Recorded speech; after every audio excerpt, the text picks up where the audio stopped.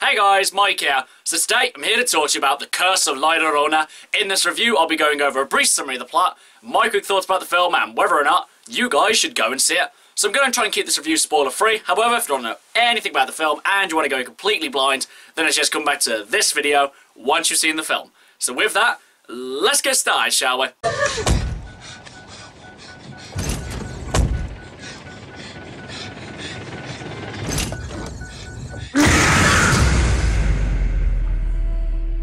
The Curse of La Llorona.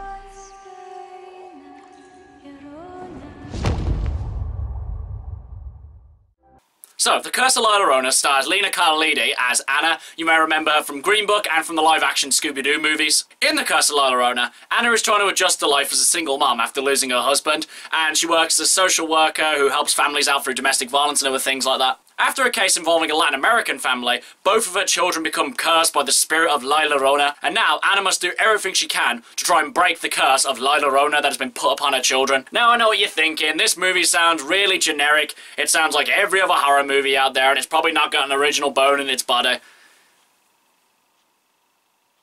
Oh, sorry, were you waiting for me to disagree with you? That's exactly what this movie is. Now, don't get me wrong, there are definitely things to enjoy about this one. First of all, Lena Cardellini is definitely a strong lead. She plays her part really well, you know, with the script that she's been given.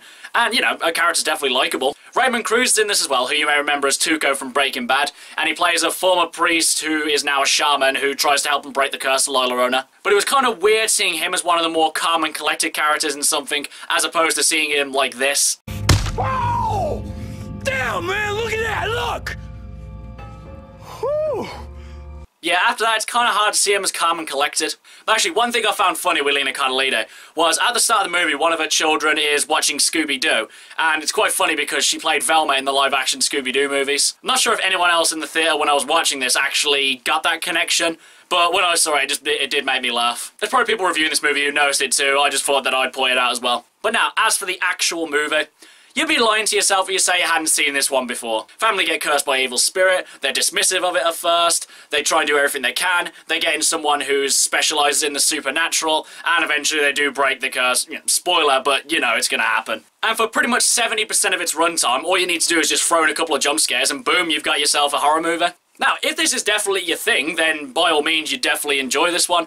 But for me, I just kind of look for a bit more originality in my horror movies. I'd say actually the biggest surprise for me came from the fact that this movie is directly tied in with the Conjuring franchise. I mean, I probably should have guessed that when I looked at the poster again. May have been obvious to some people, but I just didn't really pay attention to that.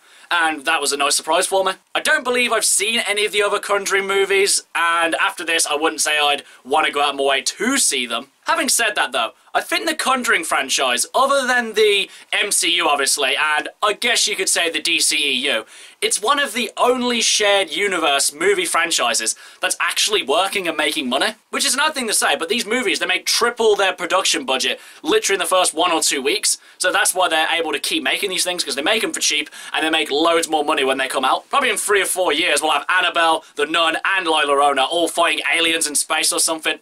Now I know that sounds absolutely ridiculous and it sounds like a really dumb movie. I'd definitely go see it though, it does sound pretty awesome. Overall guys, there's not really much else to add about this one. The acting was definitely good and definitely sees you through it. The jump scares definitely do get you, even though I do hate jump scares and I think they're probably the lamest thing in horror. Despite all that, I wasn't bored with this one and I still had quite a good time with it.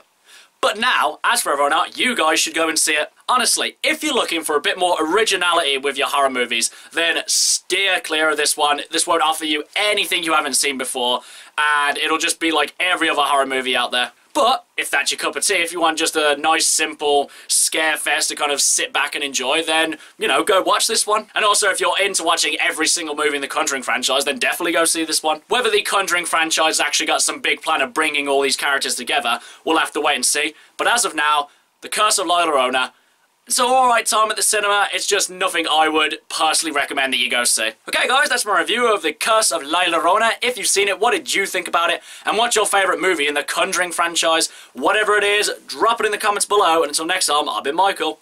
See ya!